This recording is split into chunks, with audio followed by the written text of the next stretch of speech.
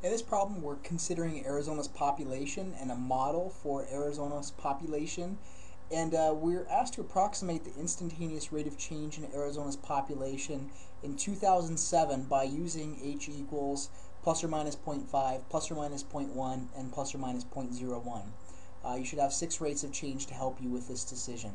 Now remember, h simply means it's the same thing as find points that are 0.5 units below and above the 2007 year, plus or minus 0.1 years above or below 2007, and 0.01 years above or below 2007. So h is just a fancy mathematical way of saying just find points on either side that are that distance away, and then calculate the rates of change between those and the actual population in '07.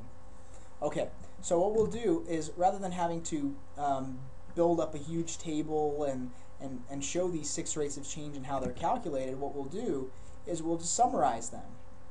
So, well, what does it mean for h to be plus or minus 0.05? If I were to set up a table, my inputs would be, well, one would be for 2007, which is 7 years after the year 2000, so that would correspond to a t-value of 7. Now if I wanted to pick years that were half a year apart from 7, one would be 6.5 and another would be 7.5. So that's what h plus or minus 0.5 means. Plus or minus 0.1 would be 6.9, that's 0.1 units away from 7 this way, and 7.1, that's 0.1 units away this way. And then 6.99 and 7.01 would be 0.01 units away from 7. Now we would have to, here's where we would ideally find our actual population of Arizona, and we'd get all these numbers and write them down. But rather than having to do that and having to longhand round all this stuff, what we'll do is we'll just plug this guy into our calculator, negative 1.9 x to the 3rd power. Oops, my decimal did not go where I wanted it to. Plus 25.9 t squared plus 78.2 t plus 5183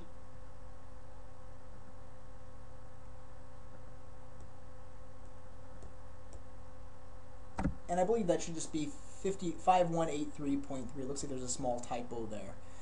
It should just be this term right here and not this term. And so now what we're going to do is we're just going to say, well, we want to start by finding the rate of change between the points that are half a unit apart. Excuse me, not that one, but 7 and 6.5. And so we're going to get finer and finer approximations of that rate of change just to make sure that things look steady and stable. And the way we'll do that now is by calculating our change in the output. So we want the output when t is 7. So we'll go to vars, y vars, function, y1. And the output when the input is 7 is whatever y1 is evaluated at 7, minus vars, y vars, y1 evaluated at 6.5. So remember, these are output values. So the output at 7 minus the output at 6.5 divided by 7 minus 6.5. That's the formula for rate of change, and we get 168.025. So we get 168.025. I'll write that off to the side here because I think it might get messy. And just as an important point, we want to make sure we know what the units of this thing are. The output is the number of residents in 1,000. So we'll say 1,000 residents. And the input variable is the year.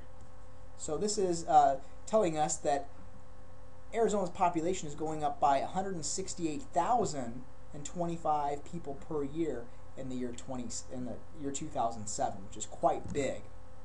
Now, rather than have to do this all again by hand, we already know we want to keep this one fixed, but we're going to change this one to 6.9.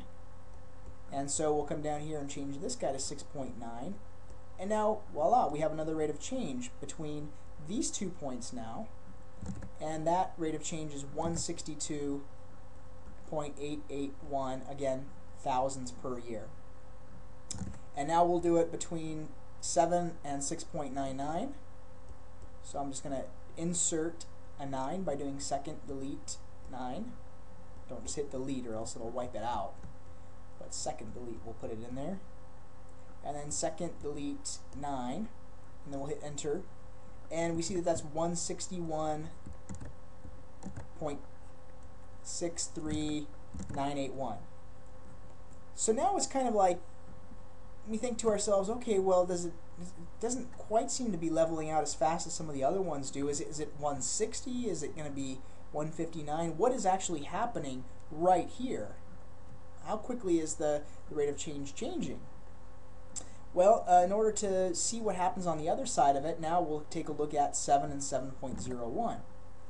Now, as long as we don't change where the 6.99 and the 6.99 are, we don't have to worry about changing the equation. We just change this to 7.01. And remember, this is why we say y2 minus y1 over x2 minus x1, if you think about it that way. Because as long as things are lined up, it doesn't matter which one you call y2, which one you call y1. And so now on the other side of it, we see that the rate of change is 161.3598 residents per year. Well, what just happened? Well, our rate of change has to be somewhere between these 2 points here, 161.6 and 161.4. So if we kind of visualize this graphically, let's see if our graph will allow us to see it right away. No, we have to change our window settings a little bit. Well, it starts at 5183, and it gradually starts to increase. So at